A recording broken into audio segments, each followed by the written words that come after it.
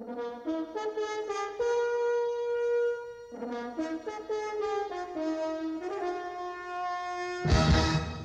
we're going to be dealing with the issue of the teaching of the apostles. Biblical Christianity is based upon the assumption that Christianity was established by none other than Yeshua HaMashiach, Baruch Hashem, Jesus the Messiah, and his teachings were carried on, expanded, and applied by his most trusted disciples called the apostles. Thus, biblical Christianity is Christianity as well as apostolic Christianity. Modern liberal theologians are not happy with this scheme. They therefore have attempted to say, particularly by Bousset and Verde in 1912 and then later in 1914, that the Apostle Paul created Christianity out of the Western pagan mystery religion traditions. So that Christianity is really something invented by Paul, and it has nothing to do with Jesus. In my book on the Trinity, I really have in my gun sights those liberal theologians who attempt to say Jesus was just a humble Jew, he had nothing to do with Christianity, and Christianity has no relationship to Judaism, but it comes out of Egypt and comes out of Africa. It comes from the paganism of the Roman and the Greco world.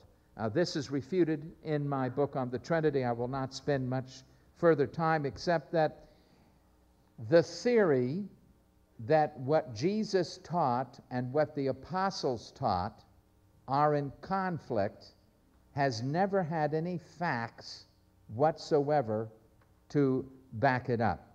It is simply vile and wild speculation of those who desperately want to get away from their own condemnation.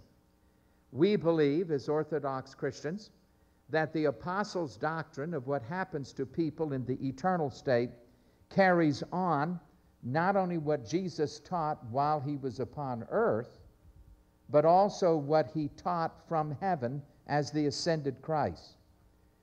Biblical and historic Christianity has stated that revelation did not cease when Jesus was crucified on the cross. We know that the Apostle Paul was knocked off his horse by none other than the ascended Christ, and then he tells us that for a period of 3 years he was in seminary in the Arabian desert where he was personally instructed by Jesus Christ. These were post-resurrection revelations of the teachings of Christ. And Paul emphasizes, no man taught me these things, I received them from Christ himself. And then as you read Peter, you read the book of Revelation or the Apocalypse, you have Christ in heaven as the glorified King of Kings, continuing to reveal and expand our understanding of the eternal state. In particular, the book of Revelation was revealed by Christ. It includes dictation to 7 churches, and then his revelations, which he gave to the Apostle John. Without the book of Revelation or the Apocalypse, the New Testament would not be complete. When you compare Genesis and Revelation, you find the beginning and the end, the Alpha and the Omega, the first and the last. Now, given the fact that Christ continued to reveal himself to the apostles and to the writers of the New Testament, this means that we have a right to look at the teachings of the apostles as not simply being the teaching of the apostles, but once again the teaching of Christ that comes to us through the apostles after he was glorified at the right hand of God the Father, the Almighty. Now I want to share with you in the first paragraph a tactic that I have used in my debates with Jehovah's Witnesses, Seventh-day Adventists, the world tomorrow, open view of God, process theologians, liberal theologians, neo-evangelicals, pan-evangelicals, post-evangelicals, etc. Now, I hate to reveal this, because this is a technique that has won me every single debate on this issue. And I'm going to let the cat out of the bag. But the reason I got to let that out of the bag is that I got all these young men who were Davids, who need some stones. And this old man has some polished stones at his, I have killed me some Goliaths. And how many young men, I want the young apologists to please stand here, because we're going to have to give them praise for it. If you are an apologist, you fight Jehovah's Witnesses. You deal with Muslims and cultists and liberals. Stand up so we see who you are. You're not afraid to defend the faith. United Pentecostals, you got it, you see. You need some stones. Amen. Thank you, brethren. So I decided, at the risk of this tape falling into the hands of the enemy, and then they say, oh, that's how Morey does it. But you know, as I've thought it through, I still cannot think of a way they can wiggle out of this. Now, this technique of dealing with this issue is roundabout, and that's why it always takes them by surprise. They're never prepared for this. It's like, you know, in softball and baseball, and you can throw that curved ball that the guy ain't used to, and man, you're going to strike him out. One interesting way to establish the nature and duration of the final punishment awaiting unbelievers is, first of all, to deal with the issue of the nature and duration of the punishment that is prepared for the devil and his angels. So I usually begin by saying, since we are going to argue about the fate of human beings, let's put that to aside for a moment. And let's deal with the fate of Satanus, Diablo, the devil, and his angels. Let's establish common ground that we can at least agree as to what the apostles and what Jesus taught concerning the fate of Satan and those angels who fell with him in the rebellion against God. See, what I have done is take them off the issue of the fate of man to the fate of Satan and his angels. We've left this to the side. We're going to deal with this first. And every single time they said, okay. Now, the reason that we're going to do this is Matthew 25 and verse 41, which we looked at last week. If you would please turn with me to the teaching of our Lord in Matthew 25. In Matthew 25, when he's speaking to the damned, and he's giving the most terrible words that human ears will ever hear. And ladies and gentlemen, these are the most terrible words human ears will ever hear. Don't ever think, I want a divorce. I'm pregnant and we're not married. They may be bad, but they're not the most terrible word. I've got cancer. You've got cancer. Those are not the most terrible. You've lost all your money. Nah, that is not the most terrible words. Your kids are drug addicts. I don't care what words you come up with. The following words are the most terrible words that a human being could possibly hear. They are final, irreversible, irrevocable, permanent, without relief, and they last for all eternity. He will say to those on his left, depart from me, ye cursed ones, into the eternal fire. The Greek says, the fire, the eternal one.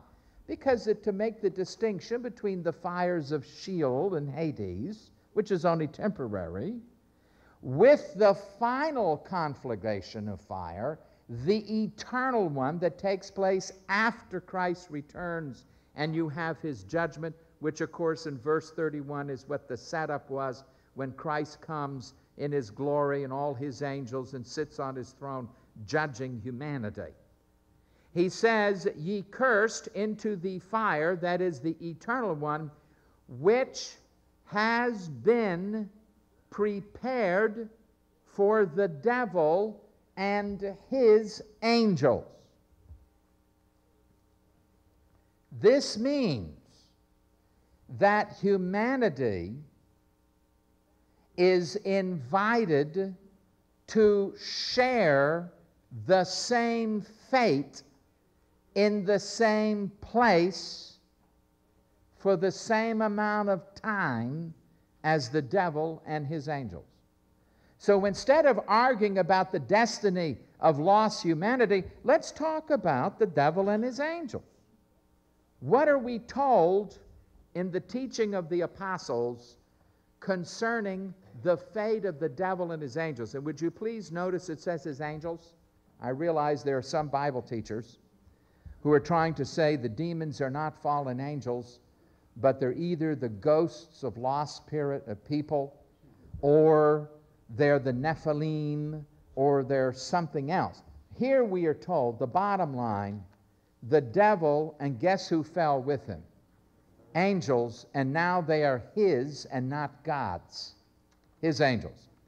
Well, the intermediate state between when the angels rebelled against God in heaven and were kicked out and the final day of judgment is an issue that is addressed by the authors of the New Testament.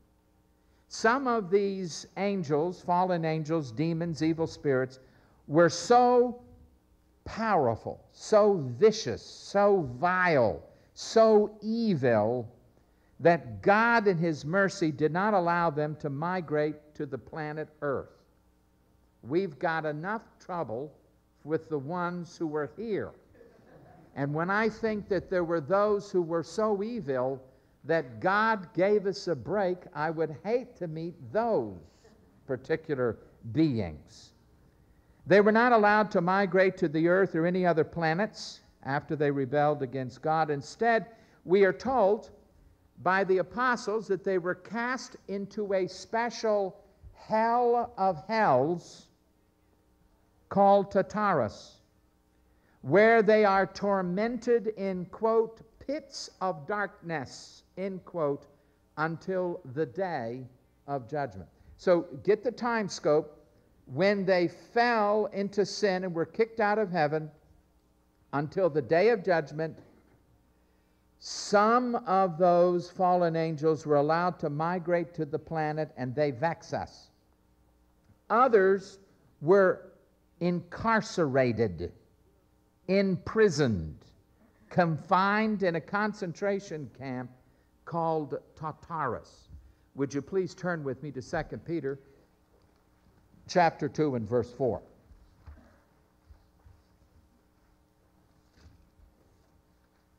And again, I remind those of you who have asked to purchase a copy of Death in the Afterlife, where I give you in greater detail this information, quotes from the commentaries, etc. In 2 Peter chapter 2 and verse 4, for if God did not spare angels. Now the word if, there are different ways in which the conditional is rendered in Greek grammar. This kind of if means since. There's no question that this happened. It's like when the devil said, if thou art the Son of God. No, the Greek means since you, if, and I know you are. The same thing here, if, and we know this is true, God did not spare the angels when they sinned, but cast them into what? Now, some translations have hell, but if you have like a little letter or number and you go over to the side column, it is Tartarus, not Hades. It is Tartarus. And he cast them into Tartarus and committed them. This is the same Greek word that you would use today for someone committed to an insane asylum. It means they're there and they can't get out. They are committed to pits of darkness, abysses of darkness. Well, what are they there for? Reserved for judgment. Now, we are told by the verb. Now, there's a verb. You see where the English says, cast into hell? That's actually one word in the Greek language. It is the verb tartaroses, which is the aorist active participle of tartaro, which means to confine someone in Tartarus, which is further described as pits of darkness or of gloom. Tartarus was a word in classical Greek mythology that referred to the subterranean abysses at the center of the planet, full of volcanic fires and caves, where gods such as the Titans, and if you've never watched any of the old movies, where the Titans and the Kraken and all of these ancient pagan deities, the Titans were incarcerated in Tartarus. They were held captive and tormented in a special hell of hells, the deepest hell, the hottest place. In Greek theology and mythology, there wasn't any deeper hell than Tartarus. It was deeper than Hades. It was like going to the basement level where you really get the furnace. Now, they were there until the day of judgment, according to mythology. Now, during the period between Malachi and Matthew, and then later in the early church, the word Tartarus was picked up by both Jews and Christians to designate the special prison, not where human beings go right now. Remember, we're talking between sin and the resurrection, between sin and the day of judgment, but a special place reserved for the demonic hosts, demons. And this is a reference, we can't go all the way back to Jesus, when the demons would say, have you come to throw us into the abyss before our time? It's talking about the abyss of darkness, Tartarus. Now, we are told in the intertestamental literature in 1 Enoch chapter 20 and verse 2 that God placed the angel Uriel in charge of keeping the inmates in and keeping them confined and in torment. In 1 Enoch 90, verses 24 through 27, Tartarus is a fiery abyss which awaits sinners and demons. In the Greek Apocalypse of Ezra, we read that sinners are reserved in Tartarus as they await a fiery Gehenna. Now, I have before me the Greek Apocalypse of Ezra. Listen as I read this. And there's a method to my madness. It's simply this. If you were alive in those days, you would have read this. It would color the way you read the Bible. This explains some of the metaphors that we find in the New Testament. The Bible did not drop out of heaven like a banana off a barge. It came in a certain context. Listen to this. And God said, first I shall cause, by shaking, the fall of four-footed beasts and men. And when you see that brother delivers brother over to death, and children will rise up against parents, and a wife abandon her own husband, and when nation shall rise up against nation in war, then you shall know that the end is near. And then brother will not have mercy upon brother, nor man upon his wife, nor children upon parents, nor friends upon friends, nor slave upon master. For the opponent of men, the Antichrist himself, will come up from Tartarus, and will show many things to men, What shall I do to you, Ezra, and will you argue the case with me? And the prophet said, Lord, I shall never cease arguing the case with you. And God said, count the flowers of the earth. If you can count them, you will also be able to argue the case with me. See, we humans never get the point. It's fruitless to argue with omniscience. And the prophet said, Lord, I cannot count them. I bear human flesh, but neither will I stop arguing the case with you. I wish, Lord, to see the lower parts of Tartarus. And God said, go down and see.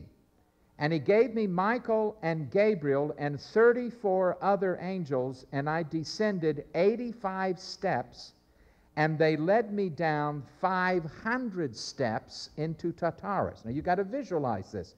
The only way he could go into Tartarus and come out alive was he had Michael, he had Gabriel, and he had a whole host. Now, listen.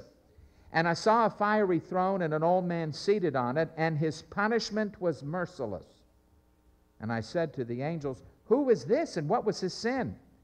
And they said to me, this is Herod, who was king for a while, and he commanded to kill the infants 2 years old and under. And I said, woe upon his soul. And again they led me down 30 steps, and I saw boiling fires there, and a multitude of sinners in them. And I heard their voices, but I did not perceive their forms, and they led me down deeper many steps, which I was unable to count. And I saw an old man there, and 50 axles were revolving around their ears. And I said, who are these, and what was their sin? And they said to me, these are the eavesdroppers, gossipers and slanderers. And again, they led me down 500 other steps. This guy going down deep. How many things is going down? And I saw the unsleeping worm and the fire-consuming sinners. And they led me down to the foundation of Apollyon. Those of you who know the book of Revelation. And there I saw the 12-fold blow of the abyss. And they led me way to the south, and there I saw a man hanging from his eyelids, and the angels were beating him. And I said, who is this, and what was his sin? And Michael, the archangel, said to me, this man is incestuous, having carried out a small lust. This man was commanded to be hanged. And they led me way to the north, and I saw a man there restrained with iron bars. And I asked, who is this?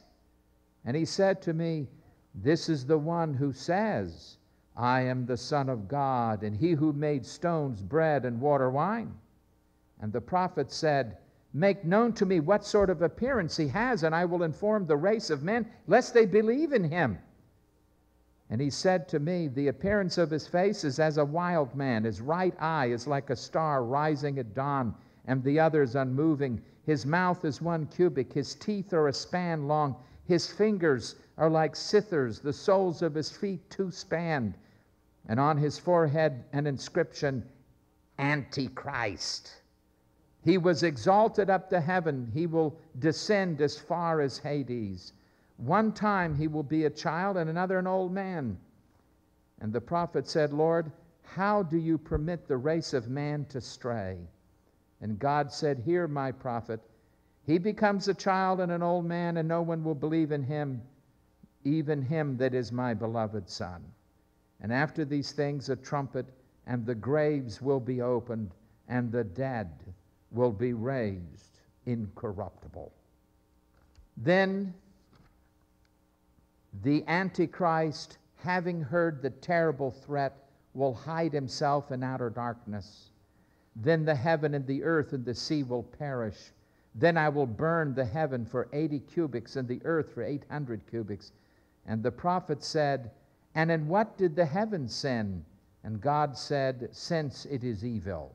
And the prophet said, Lord, in what did the earth sin? Since the opponent, Antichrist, having heard my terrible threat, will hide in it. Because of that I shall melt the earth, and with it the rebel race of men. How many of you can catch some of the metaphors? Any clicking going on in the little gray cells? As I have examined much of this literature, and I have only given you just a few references, both before the New Testament and after the New Testament, anyone who knows anything about biblical Christianity will immediately think of the fact that the devil was put where? In the abyss. And the day will come when he will be what? Released. And he will do great wickedness. And then will the end come. Jude, verse 6, the half-brother of Jesus. Jude 6, and the angels who did not keep their own domain, but abandoned their proper abode, he has kept in eternal chains under darkness for the judgment of the great day. Now we are told by way of the tense of the Greek word that is translated hell, it is a perfect active indicative, and it indicates that these angels are actually being held in detention, like a prisoner is held in a prison. They are there, but they are being punished, and they are in darkness until the day of judgment. Matter of fact, the word that is translated under darkness can be translated the gloom of darkness, gloomy darkness. Now, the Bible is so clear on the nature and duration of the final punishment of the devil. It's not, I mean, right now, how many of you would say that those fallen angels in Tartarus are not having a party? Are they in existence? Yes. Did they simply go and they're out of there? They continue. How many millenniums have they already been there? In torment, in darkness, awaiting the day of judgment. Well, what happens when the day of judgment comes? Oh, just turn over to the book of the Apocalypse, chapter 19. Phase 1, we are told, when the Antichrist and the false prophet are let loose, they do their dastardly deeds. Verse 20, the beast was seized, and with him the false prophet. So you have the Antichrist and the false prophet. They were arrested. The false prophet performed signs in the presence, his presence, by which he deceived those who received the mark of the beast and those who worshipped his image. These two individuals were thrown dead. Alive. They were thrown alive into the lake of fire, which continuously burns with sulfur.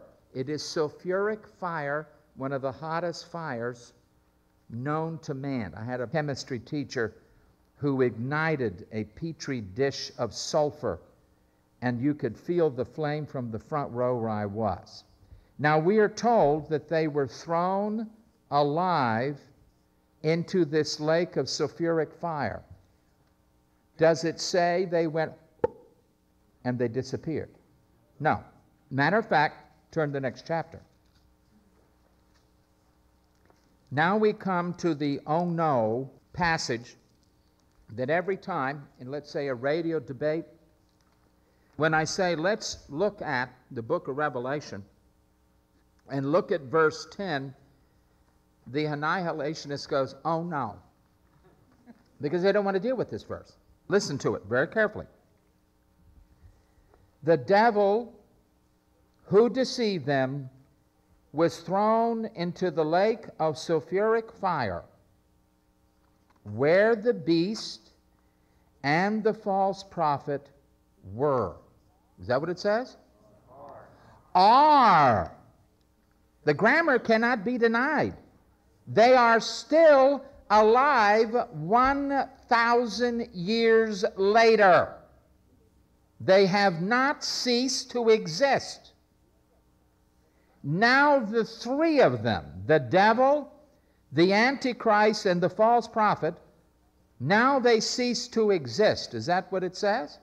Listen, they will be tormented, and it's the Greek word for torture, people, It is the meanest word for torture in the Greek language. It is not a pleasant experience. So what is the nature of their punishment? They will be tormented. What is the duration? Day and night. You mean they don't get to sleep at night? No, honey. Day and night. Well, how long will they be tormented day and night? 5 years? Forever. Forever. Well, how long is forever? Ever! You can't get any stronger in the Greek language. There is nothing more you can possibly say in Greek to indicate eternal, conscious torture than the words in the original text here in verse 10. That's why they always go, oh no. Do we have to go to this verse? I said, oh yeah. Oh yeah. That's why in Matthew 25, the devil and his angels go into the fire, the eternal one, in verse 41 and verse 46. It's called eternal punishment because the punishment is unending. They keep being punished and punished and punished and punished for all eternity. Well, the nature and duration of torment that awaits unbelievers is linked to the fate of the devil and his angels, isn't it? Yeah, Matthew 25 and verse 46. Well, also in 2 Peter chapter 4, verses through 9. I know it's late, but just hold on for a moment. Turn over to 2 Peter now. Now you can see why in every debate that God has enabled me to have, and there have been many of them. Do you see, beginning with the fate of the devil and his angels, there is no way to wiggle out. They face eternal torment in the lake of sulfuric fire. You can't escape it. That's why in 2 Peter chapter 2, verse 4, if, and that means in the sense, God did not spare the angels when they sinned, but hurled them into Tartarus, where they are confined to the abysses of darkness, awaiting the day of judgment. And he did not spare the ancient world, but preserved Noah, a preacher of righteousness, with 7 others, when he brought a flood upon the world of the ungodly. And if, that is, since he condemned the cities of Sodom and Gomorrah to destruction by reducing them to ashes, having made them an example to those who would live ungodly lives thereafter. And if, that is, since he rescued righteous Lot, oppressed by the sensual conduct of unprincipled men, for by what he saw and heard, that righteous man, while living among them, felt his righteous soul tormented day after day by their lawless deeds. How many Christians can live in San Francisco amazes me. Now, verse 9. Thus the Lord knows 2 things. Number 1, how to rescue the godly from temptation. That's the first thing he knows. Secondly, to keep the unrighteous, and what are the next 2 words? Under punishment. Until what? The day of judgment. Now the grammar is very clear. Very, very, very, very clear. He says that when it comes to unbelievers, between their death and their day of judgment, they are going to be in the state of perpetual punishment, just like the angels in Tartarus are under perpetual punishment.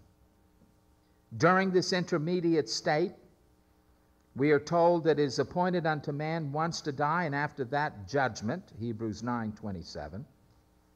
We're told not only in verse 9 that the wicked now are under punishment, awaiting the day of judgment, which is even going to be worse for them, but we're also told in verse 17 of 2 Peter 2 Unbelievers are springs without water and mist driven by a storm, for whom the black darkness has been reserved. The Greek is emphatic. They have a reservation. Some of you may have enjoyed my phone calls to hell on the program. I have one I'm working on. The opera says, "This is hell." I said, "Could you give me reservations?" "Well, I want to see if Clark Pinnock still has his reservation." "Yes, he still has it." And I'm going to list some others. See, I thought so. They still got their place with their name on it down there. Jude, verse 13 and verse 23. Would you please turn there? Jude 13. Unbelievers are wild waves of the sea, casting up their own shame like foam. Wandering stars, for whom the black darkness has been reserved for how long? See, the idea that we just go, that would be nice, wouldn't it? You live a life of wickedness, and all you face is, and you're out of here. I say amen. But what if your punishment is forever? Well, then you better think twice about living for the devil. You better think twice about whose side you're on. Verse 23. Verse 22, and have mercy on some who are doubting, save others, snatching them out of what? That's where people are going. The fire. After the final judgment, as if it isn't bad enough right now in Hades, that we are held under punishment. We're in darkness, we're in fire, we're in pain and misery. After the final judgment, when you get your body back, so that you will physically feel pain in the very extremities where you had so much sinful pleasure. Men, I will not need to comment. The medieval theologians were quite graphic about where some men burned brightest and some women burned there too. 2 Thessalonians 1, 8 through 9, Jesus Christ will come with flaming fire to take vengeance on anyone who doesn't know God and does not obey the gospel. That's why in Revelation 14, verses 10 and 11, it's another, oh no. We don't have to go there. Oh, yes. This is a passage that I have seen Clark Pinnock and other NIM News wilt as soon as I bring it up. Verse 9, and the other angel, a third one, followed them, saying with a loud voice, if anyone worships the beast and his image and receives a mark on his forehead or on his hand, he will also drink of the wine of the wrath of God, which is mixed in full strength in the cup of his anger, and he will be tortured with sulfuric fire in the presence of the holy angels and in the presence of the Lamb. And the smoke of their torture goes up forever and ever. They have no rest day and night. Those who worship the beast and his image, and whoever receives the mark of his name. We are told that the full execution of the wrath of God is eternal torment in the very presence of the angels and of the Lamb of God. And this torment will go on for eternity, and they will never have any rest day and night, but will always be exposed to the righteous anger of God. Finally, Revelation chapter 20. And there's no way to overcome that passage. I remember Erwin Lutzer, who had read my book, Death in the Afterlife, called me and said he was debating Clark Pinnock on Moody Network. I said, well, let me help you. So we got him ready. And when he confronted Clark Pinnock with this passage, Pinnock said, oh, I won't even attempt to get out of it, because you can't. The Greek syntax, the tenses of the verbs, you cannot deny them and do it with any sense of honesty. Revelation chapter 20, verse 11, then I saw a great white throne, and him who sat upon it, from whose presence earth and heaven fled away, and no place was found for them. And I saw the dead, the great and the small, standing before the throne, and the books were open. And another book was opened, which was the book of life. And the dead were judged from the things which were written in the books according to their deeds. And the sea gave up the dead which were in it, and death and Hades gave up the dead which were in them. And they were judged, every one according to his deeds. Then death and Hades were thrown into the lake of fire. This is the second death, the lake of fire. And if anyone's name was not found written in the book of life, he was thrown into the lake of fire. There is no way to convolute the teaching of the apostles to mean that they did not teach eternal conscious torment after the day of judgment. They taught it. They clearly taught it. And they, following the example of the Savior, warned sinners of the wrath to come. And I leave you with this thought: if these things be so, what kind of gratitude ought we to have? Bob Morey deserves to burn.